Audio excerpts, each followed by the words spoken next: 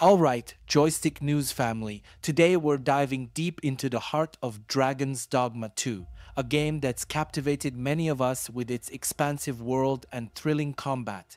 But there's a dark cloud hanging over the land of Gransys, and it's not just from the fire-breathing dragons.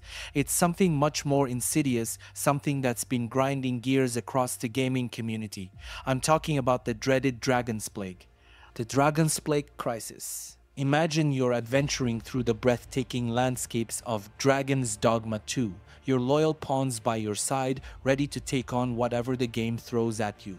Then, out of nowhere, this plague hits, turning your trusted allies into NPC murdering fiends. That's right, folks, the Dragon's Plague isn't just a minor inconvenience. It's a game changer, quite literally.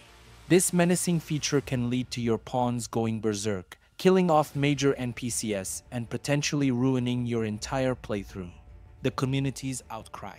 The gaming forums and social media are ablaze, and it's not with tales of dragon slaying. Players are voicing their frustrations loud and clear.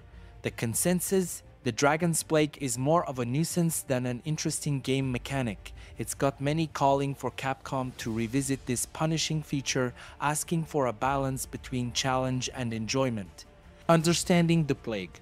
But let's not get too ahead of ourselves. Understanding the Dragon's Plague is key to mastering it. The infection spreads through contact with dragonkin, turning your pawn's eyes a glowing red, making them disobedient, and causing them to exhibit strange behaviors like clutching their heads in pain. The worst part: if left unchecked, these infected pawns can turn on NPCs, including those vital for quest lines. The cure. You might be wondering, how do I stop this? Well, prevention is better than cure, but if your pawn does get infected, you're looking at throwing them into the brine and pulling them back through the rift to cleanse them. It's harsh but necessary.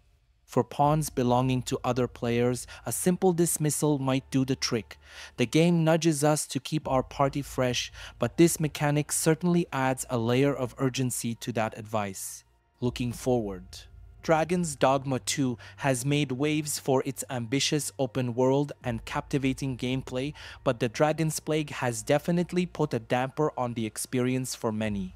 As we rally together, sharing tips and strategies on forums and through social media, it's clear that the community's feedback is crucial.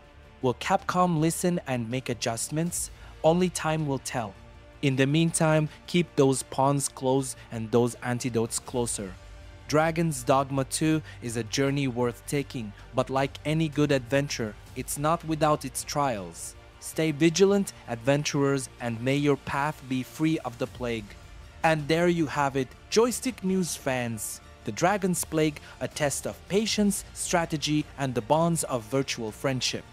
Don't forget to hit that like button if you found this deep dive helpful, and subscribe for more gaming news, tips, and tales from the front lines of Dragon's Dogma 2. Until next time, keep those controllers charged and your spirits high.